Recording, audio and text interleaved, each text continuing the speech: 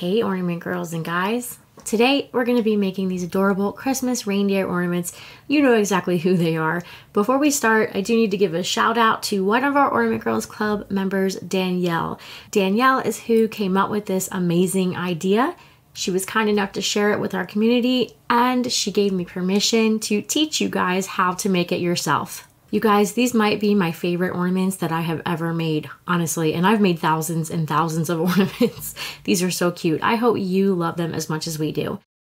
So let's talk about what you'll need. We've got lots of ideas for embellishing these guys.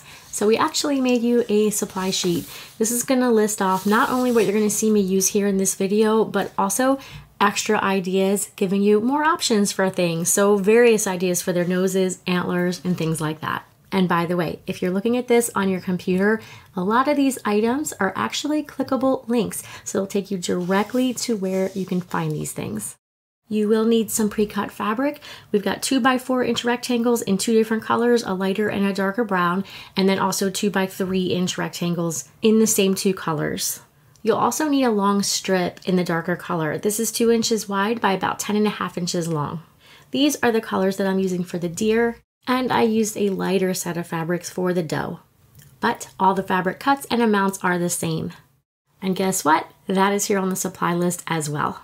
And just like with most of our ornaments, you're gonna need lots of pins and a 3-inch foam ball. This one's been marked into 8 equal segments. If you don't have a pre-marked ball like this one, not to worry. It's really easy to mark your own, and I'll put a link to another video right below that'll show you how to do that. And you'll need a tape measure and scissors. You guys, I almost forgot. We also made you some planning sheets, and you can find a link to these right below. So we're gonna start with the darker color and one of the longer rectangles. So this is 2 inches by 4 inches.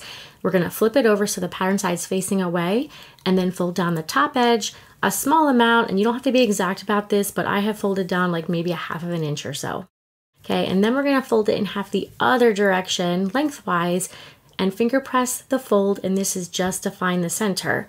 Go ahead and unfold that, and we're gonna take a pin and pin right there at that center crease and just a hair below the top folded edge, like that. And now we're gonna grab the foam ball, and where all of the lines converge on each half of the ball, we call those the poles. We're gonna start on one of those 2 poles and press this right into that center pole.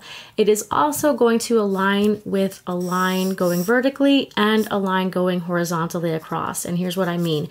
When you press it flat down, you'll see that your folded edge sits lined up with one of those 8 lines. Okay, just like that. And it's also gonna be having this line going vertically straight up and down through it. Okay, we're gonna take the left side of this and fold it straight down, forming half of a triangle. Then we're gonna take the right side and fold it down, forming the other half of the triangle. But this right side's gonna just barely overlap the left side, just a teeny tiny bit, and just enough so that we can form one line down the center, and then one pin will be able to hold down both halves. But before you go ahead and pin this down, we're gonna first double check that that line that we created in the center is in line with that vertical line running right through it. And you can also check underneath. It's the same line coming down out the other side. Just make sure your line is lined up with that.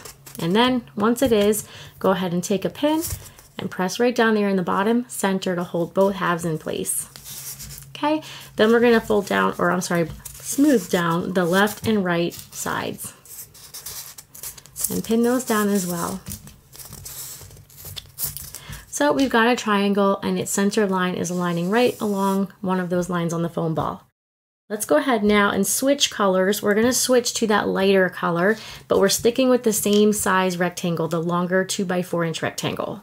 Same exact prep. We're gonna flip it over so the pattern side's faced away, and then fold over that top edge about 1/2 of an inch or so, and then fold it in half the other way to find the center.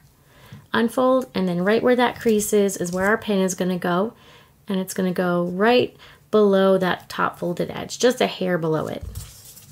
So this time we're gonna come directly opposite the first one. I've got this flipped over now, and I'm gonna pin this right there at the tip of the first triangle. It's not gonna be piercing it, but it is gonna be touching it. That way when we press this flat down, we'll have no gap between the 2 pieces of fabric. In fact, there's even going to be a little bit of an overlap of this fabric over top of the very tippy top of this triangle. We're going to create a triangle the same exact way, folding down the left side and then the right side, and then making sure that our line going down the center is in line with that same line. And you'll see now that both of the lines down the center of our triangles align with each other. This is how we keep everything really nice and straight in these ornaments. Using these lines on the foam really helps. Okay, and then I pinned at the bottom center, and now I'm going to pin the two sides.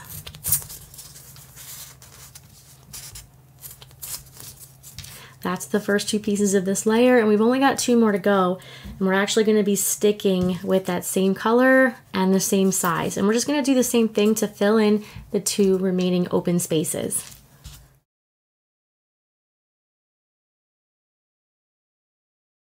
So this is going to go right up here in the middle between those first two, and again, I'm letting my pin touch those 2 points, but I'm not piercing them. Making sure this line's aligned with the opposing line now. When you go to pin down these outer corners, you'll notice that they are overlapping the outer corners of those first two triangles, and that is totally fine.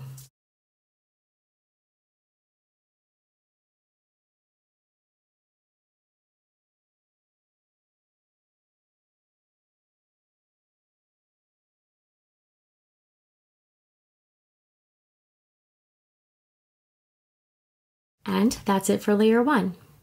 So for layer 2, we're actually going to be switching now to the shorter rectangles, the 2 by 3 inch size. And I'm going to start with the darker brown. We're going to prep it the exact same way, even though it's a little bit smaller. So fabric pattern side is faced away, and you're folding over that top edge just a little bit, and then folding it in half the other direction, and then pinning a hair below that top folded edge. This time we're going to be measuring from the very center point where all of the first layer of triangles all converge in the center. We're going to be measuring from that point by 1.25 inches, and we're going to begin over the dark brown triangle from layer 1. And I'm just going to start my tape measure right there at that center point, and then measure right along the center line of the dark brown triangle to 1.25 inches. And that's where I'm going to pin this piece of fabric, pressing it flat down as usual. And now I'm going to create the exact same triangle, folding down the left side and then the right side. Again, just looking at that line from below, I want to keep all of my lines lined up. And now we'll go ahead and pin down those outer corners. So we have this. Now we're going to repeat that to do 3 more triangles on top of these lighter brown triangles from layer 1, and we're going to switch to the lighter brown 2 inch by 3 inch rectangles. Same exact prep.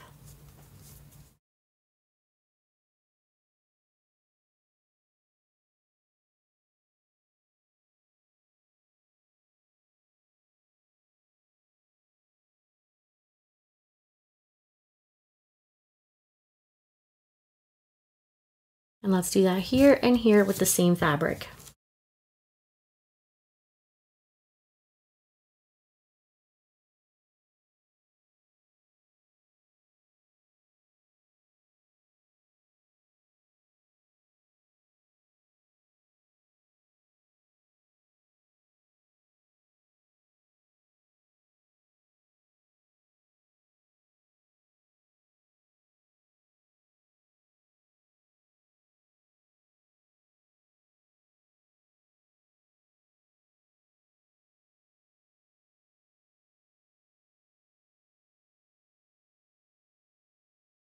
Okay, so we've covered the first 4 triangles with 4 more smaller triangles, and now we're going to put a final 4 triangles in between of the 4 that we just did.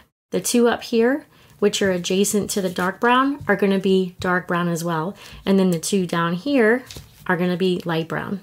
I'll start with the dark brown up on the top.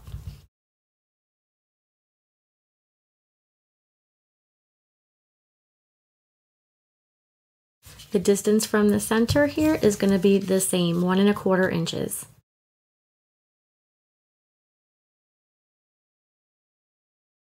Just check your lines.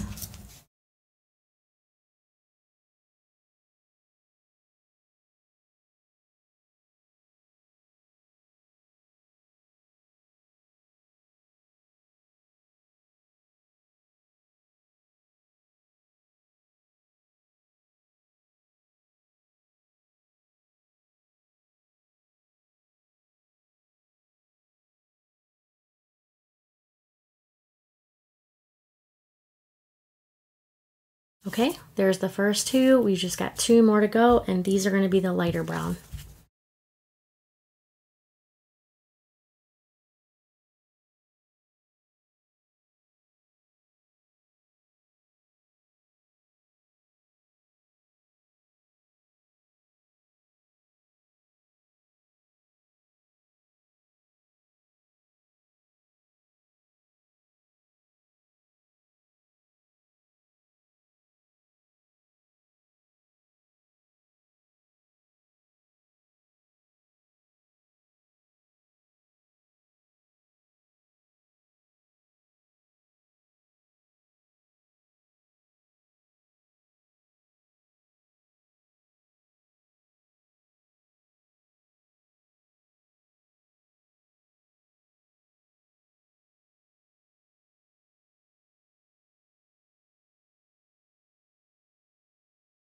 And that's it for the face of the reindeer. We're gonna cover the back of the ornament the exact same way, exact same pattern, except that we're gonna be using entirely the dark brown fabric. So first layer back here is 4 of the dark brown 2 by 4 inch rectangles.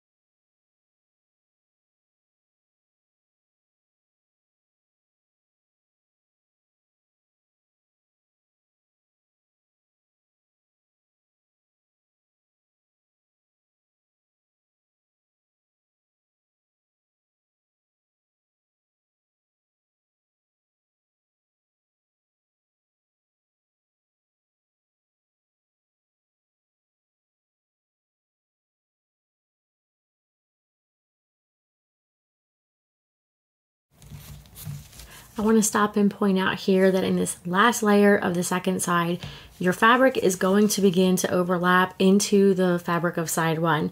That is totally okay. We can always trim it. Just make sure your pins don't overlap into side 1. So here's the face, and you can see that my fabric down here on this first triangle is overlapping into the face, but I'm keeping my pins up along the center line between the two halves so that I will easily be able to trim this off after I'm done this layer.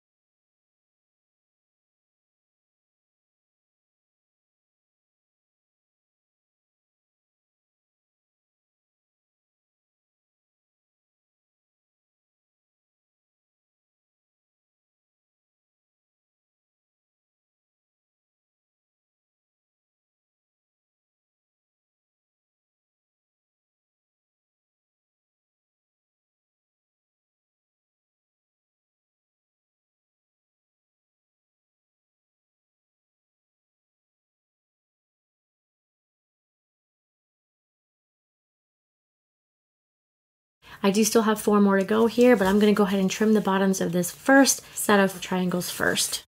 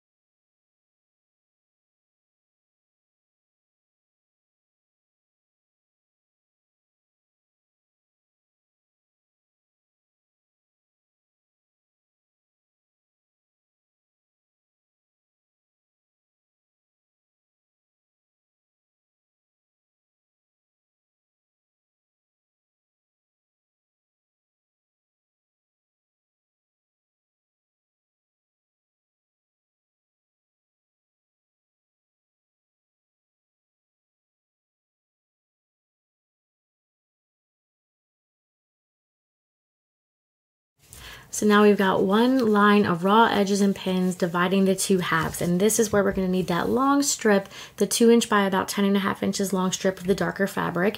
We're going to hold this with the pattern side faced away, and then lengthwise fold in one side about 1/3 of the way or so. You do not have to be exact about this, and we can adjust later to make it wider or more narrow as needed.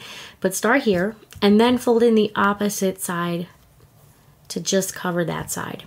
And you'll have a band, you'll be starting to create a band with a raw edge down one side, but if you flip it over, there are no raw edges showing. So let's flip it over, holding that in place, and then we're gonna start this at the top of his face, which of course is gonna be on the, if you're looking at the face side, it's gonna be the dark brown triangle faced up. This is gonna be our top, and I'm gonna lay this with the raw edge side faced down, and then go ahead and stick a couple of pins up here to hold it. So you've got this, and then we're just going to take this and continue folding it into a band and then wrapping it around the ball to cover all of those raw edges and pins. If you find that your pins and raw edges are too wide and your band is not covering them, you can always unfold this band and make it a little bit wider by folding in the edges just a little bit less. But bring it right back around to your starting point. I've just reached my starting point. I'm gonna go ahead and take another couple of pins here to hold this in place. So you have that, and if you've got any excess here, you can go ahead and lop it off. And that's it for fabric. And now the fun part, we get to turn it into a reindeer. So for his eyes, I use these little vinyl stickies. I got these on Etsy, and I did put a link to these in that printable supply list. They have a few variations. I actually ended up preferring the eyelash variation for the reindeer, so that's what I'm gonna do here. And these are like rub-on transfers, but I actually had a hard time with that. They just didn't want to come off of there onto this fabric, so I just unstuck them from the paper and stuck them right on. And then just use your nail to really press that on and then get any goop off of there that might be kind of showing from the transfer paper. That's so cute. And by the way, for the dough, we use these little flat back scrapbook embellishments. They came in a package like this, and I ended up using the largest size. And these are just glued in place. And just like everything else we're going to talk about, there is a link to these in the supply list as well. I also gave her some fake eyelashes. I did have to cut these down quite a bit because they were way too big. I believe I cut them down to under 1/2 inch. And these were already a little bit sticky on the edge, and so I was able to just wrap them right around the top of her eyes, and they stuck right on. And then last but not least for her, I also added these little teeny rhinestones right above her eyelashes. So we found a couple of really cute options for the red nose on the reindeer. We've got these little red velvet beads. Now the hole's a little bit large in those, so a red sequin on a pin, and then just stick that right on through the bead, and then you could pop that right into the middle for his nose. That's adorable. And then another adorable option are these red crystal flower beads. These are a little bit more expensive, but super cute. You could also use a round crystal bead. And if the end of the silver pin showing here bothers you, you could always paint that. You could use red paint, red nail polish, or even a Sharpie. All of these nose options are on the printable supply list. And by the way, for the dough, we've got a little bit of a smaller velvet bead in brown. Other ideas are crystal beads, and we also found that these little teeny wooden hearts made an adorable nose for her. Let's go ahead and make the topper, and I'm going to start with a hanger. I've got about 10 inches of red metallic string. I'm just going to tie a knot in the ends, forming a loop. And then I've got a tiny red bead. I'm going to go ahead and stick that onto a pin. And then I'm going to pin this right through that knot.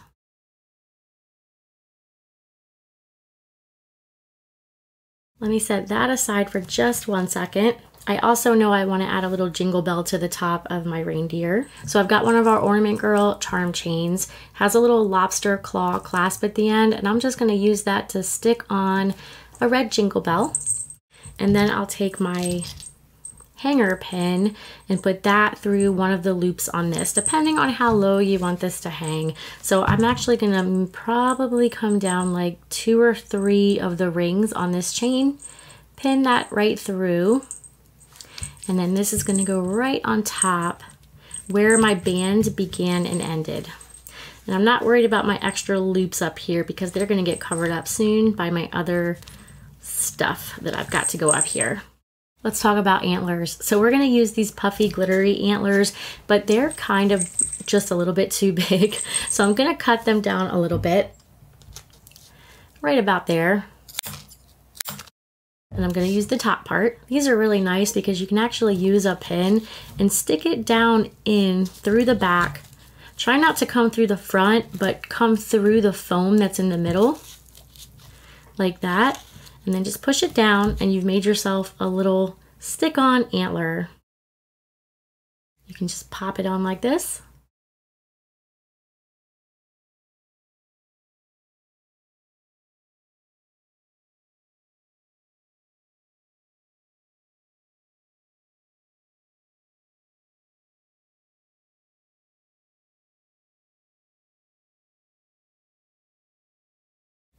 And here is another option for antlers. This is actually a little paper cupcake topper. We just unstuck them from their sticks, glued 2 of them back to back so you don't have an unfinished side showing, and then stuck a pin right down through the center of both of those glued together halves to hold it in place. Last but not least, to kind of hide the messiness up here and then just finish this off, I used some little sprigs of mistletoe. I cut these off of a larger branch that I got from Michael's. To make this come out the way I wanted, I really had to cut down a bunch of tiny pieces off of here and then just sort of arrange them around the top of his head. Pretend I'm not using my fabric scissors for this. And I use beaded pens to hold these on. You could also probably just use hot glue. And that is it, you guys. Is this not the cutest ornament that you've ever seen? I hope that you love it as much as we do. As always, if you have any questions, be sure to put them in the comments below and we will help you out the best that we can. Don't forget all these supplies that we used here and even more options than what we showed here are available on that printable supply list. Thank you so much for watching and happy ornamenting.